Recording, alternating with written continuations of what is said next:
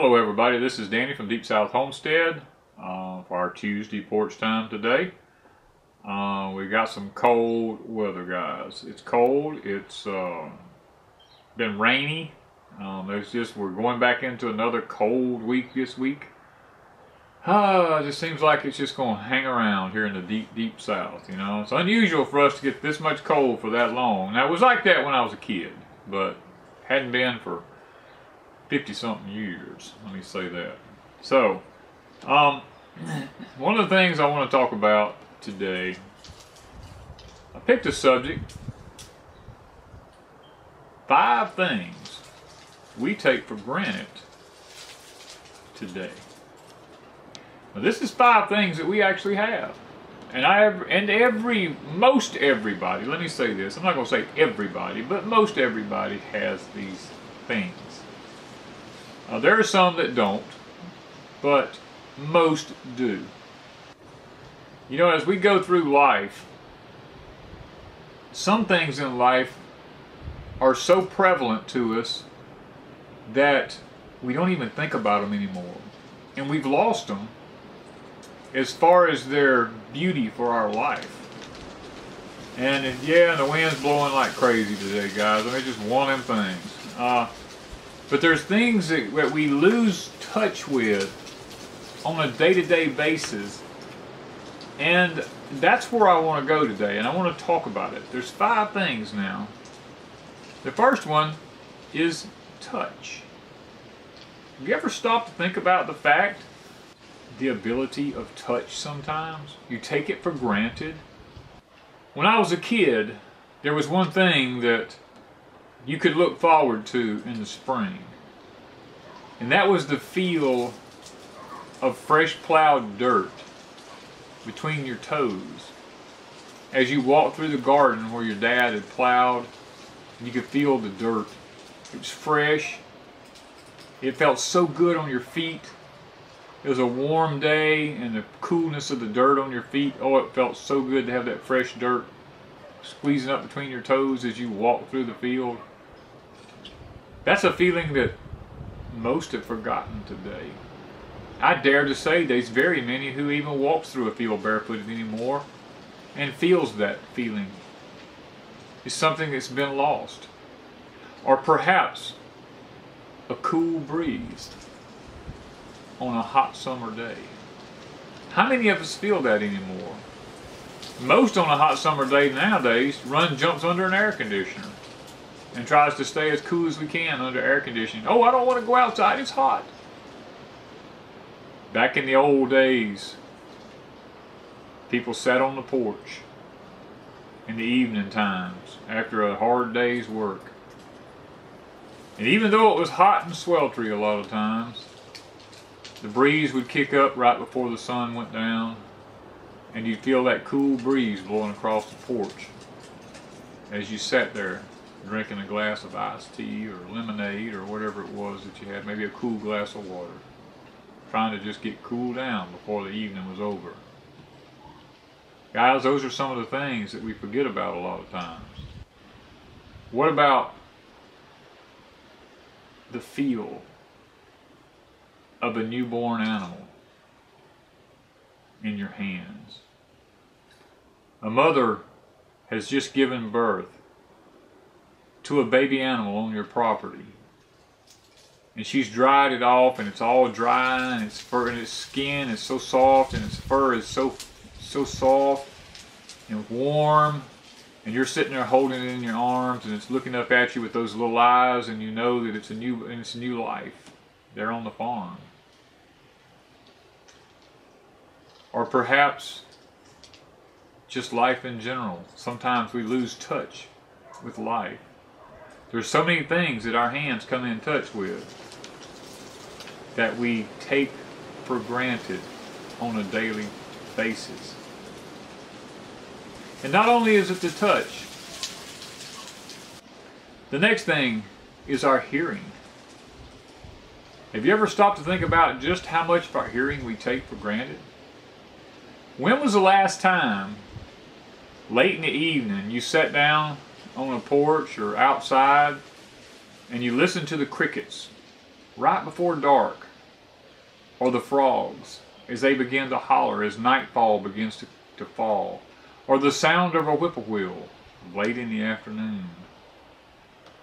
As their voices ring through the open woods, when's the last time you actually sat down and listened to the sounds of nature like that?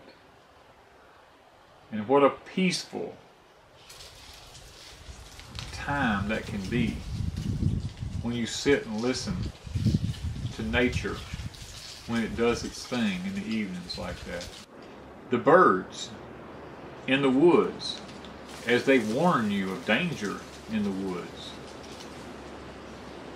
There's many times that I've been sitting here at the house and I would tell Wanda, I said, there's a snake in the woods over there on the hill I need to go kill. And she would say, how do you know there's a snake in the woods? I said, because the birds are telling me he's there. And I would get my gun and go off over in the woods, and sure enough, I'd kill a rattlesnake or something like that, a moccasin or something of that nature. Would be over in the woods there, and the birds would have told me if they were there. Or many times as I sat in a tree stand in the woods, I would listen to the birds. The birds would tell me where the deer were in the woods. And I would know how close they were. Because you see, the birds tell you all these things if we stop and take time to just listen to the birds. Or perhaps the sound of a turkey as it gobbles early in the morning before the sun comes up. I've sat a many a time on the porch here and listened in the swamps behind me as the turkeys would gobble when the sun, right before the sun began to break the sky. You could listen and you'd hear them cutting up gobbling throughout, and their voice would just ring through the hollers. Those are things that we take for granted. Most people never hear those things. But it's the peaceful sounds, the sounds that nature gives us, that we need to listen to. Or how about the sound of a fish as it strikes around the edge of a pond early in the morning as the sun begins to rise? He's up feeding around the shorelines, and he runs up and grabs his little minnows and he splashes in the water and he takes off and goes back. I've heard that sound many a time sitting on a lake early in the morning fishing. And boy, what a peaceful sound that is. There's not a ripple in the lake anywhere. It's like a sheet of glass. And all of a sudden you see the splash along the shoreline. And you know there's a fish over there. He's getting breakfast.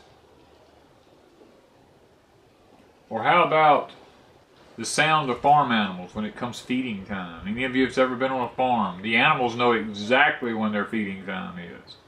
Oh, as they begin to rant and rail and moo and oink, and the chickens start cutting up, the turkeys go to cutting up, the sheep are a-baaing, and the goats are a-bellering and blating, and everybody's hollering. It's feeding time. You know, the donkeys are braying, the horses are neighing. And guys, these are sounds that we have forgotten or taken for granted. We don't hear them anymore. Most of us don't even live where we can hear them anymore. And wow, what a tragedy. Or how about the first cry of a newborn baby? As your child is being born and brought into the world and you hear its first breath of air as it begins to cry. Those are things that many times we forget about and we take for granted. I know one time I was speaking in front of a big congregation of people at a church, and there was a baby in the background that just kept crying and crying and crying, and I noticed that the whole audience kept looking back at that mother thinking, my God, would you just get this child out of here? And I could tell the mother wanted to be in there. I wanted to be in there to hear, but at the same time she was torn with emotions to get up and leave. And I stopped everything right where it was, and I told her, I said, ma'am, don't worry about that. I said, because the first sound that my Savior ever made was that exact sound. It doesn't bother me. It may bother some of the rest of them in here, but it doesn't bother me. And that put a peacefulness and a calmness over that mother as she sat there with that child. So we see that we found two things now: our touch and our hearing, that we've taken for granted many times. But what else have we taken for granted here upon this earth as we live and try to journey on this life? How about our sight? Now, not everybody possesses this. There are those that don't have it. That because of disease or birth defects or whatever, don't have eyesight. But there are most of us do have it. What about the morning sun as it peeks over the hill and makes first light? My whole life I've always gotten up, from a small child to the present day now, I've always got up before the sun comes up. And I look to see that sun when it comes up, because that's a new day. It's a clean slate. There's nothing on it. It's just a clean slate. And the beauty of the sun when it comes over the horizon tells me the majesty of God's creation. There's nothing that can take the place of that. Not anything. The flower, as it opens in the morning to the rising sun, and it begins to show its beauty. Even the Bible said Solomon, in all of his glory, was not arrayed as one of these. Speaking about a flower. Even Solomon wasn't as beautiful as a flower, and everything he possessed. A flower is one of the most beautiful things that God created.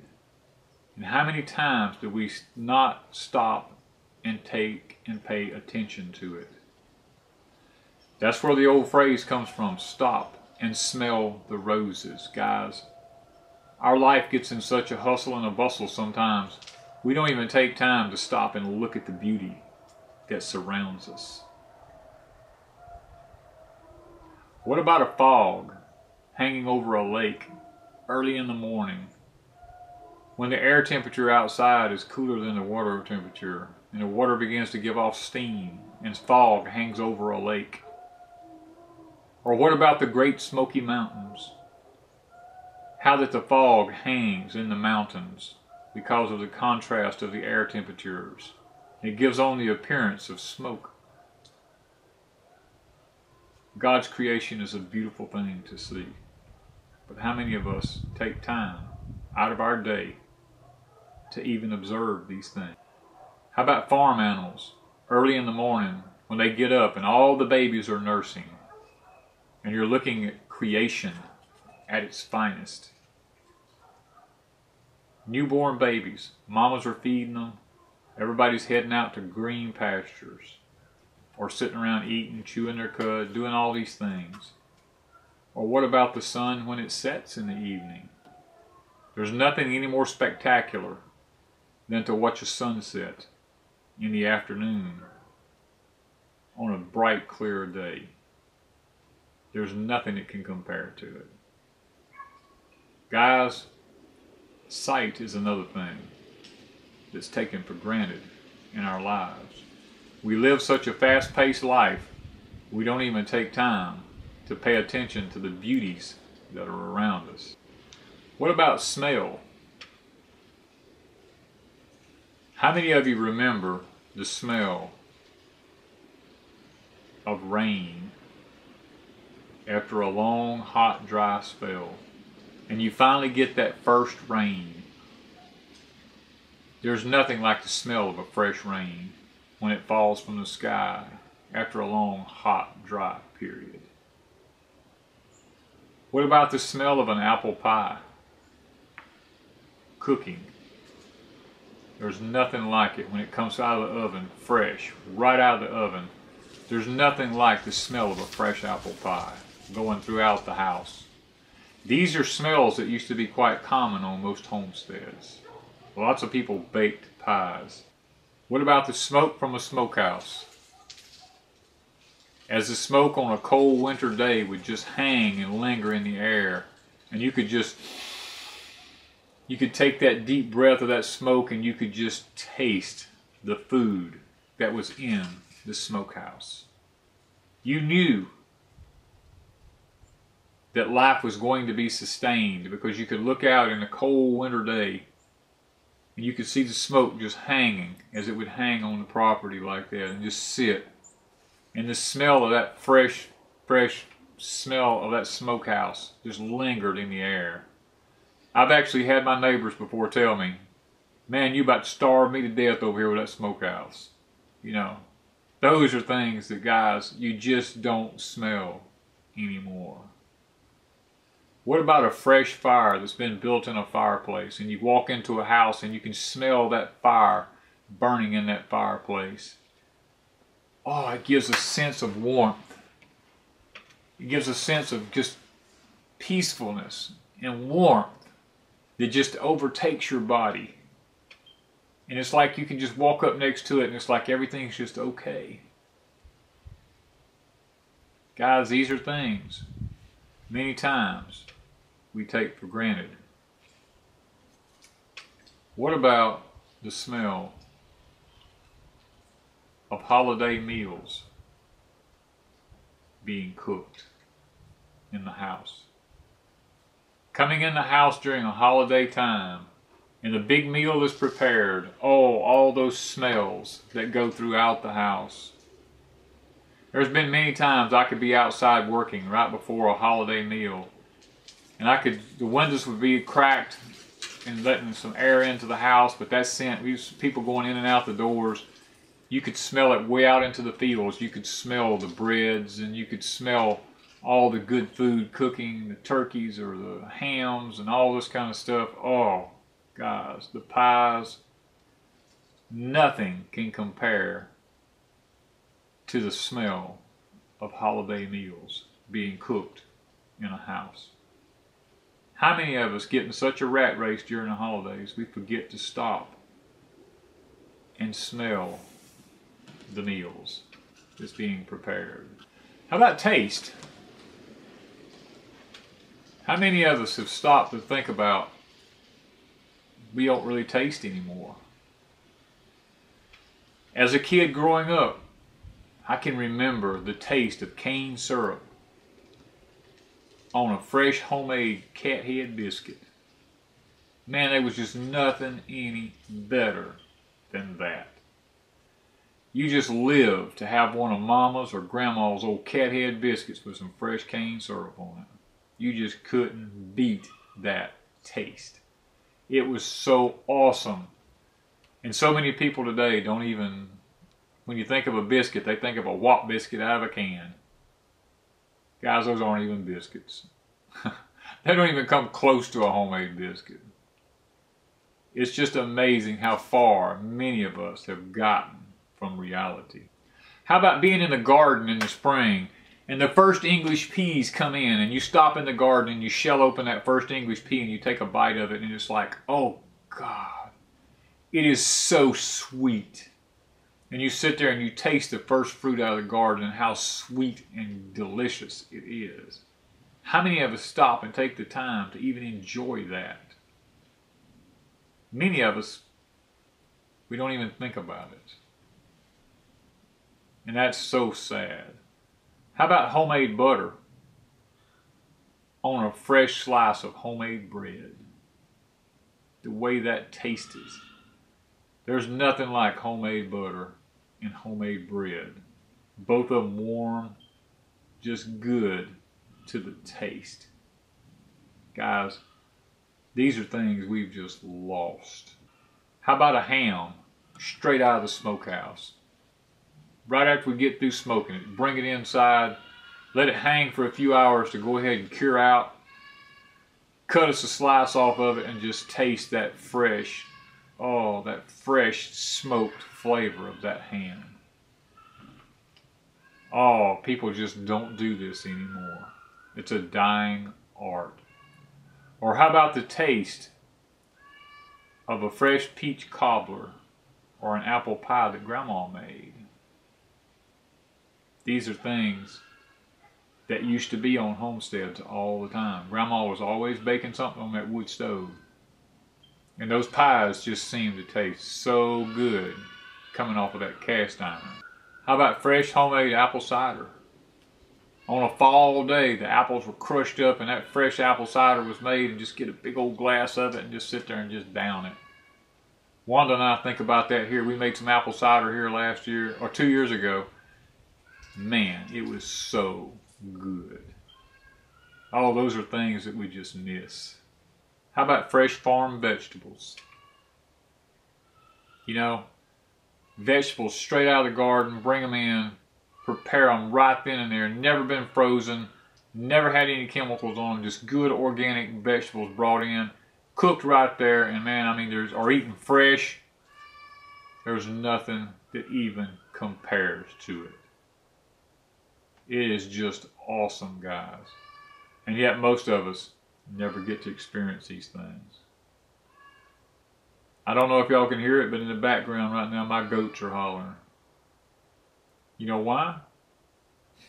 It's feeding time. That's why. They know when feeding time is.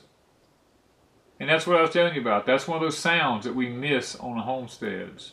We miss in life. Most of us don't even have we're not even where we can hear the animals anymore. Guys, that's one reason we have animals on our homestead. One is to help support us with butter, cheese, milk, meat, all these things. Not only that, guys, just the beauty of nature at its finest. We get to see them when they birth. We get to hold them. We get to feel them. We get to listen to them. We get to watch them when they nurse. We get to enjoy all these things. Guys, that's one thing that makes homesteading such a jewel to do, is because it puts you back in touch with reality as to where everything comes from.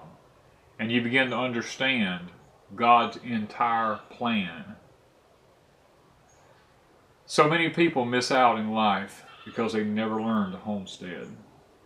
They miss that part of life, and they never really know what God's creation is really all about. I urge you and I challenge you to think about the 5 things that I talked about, because most of us possess all 5 of them. Our touch, our sight, our smell, our taste, guys, all these things, our hearing, we all have all these things, most of us. Some of us have to have hearing aids because we've lost most of our hearing. Mine's going because my ears ring all the time and I have a bad ear on this side. But I can still hear fairly decent. My eyesight's getting a little dimmer than what it used to be. You know, we all age and we all lose those things as we age. But guys, take advantage of every moment you have and enjoy the 5 senses that God gave you, and do not take them for granted. Thank y'all from Deep South Homestead.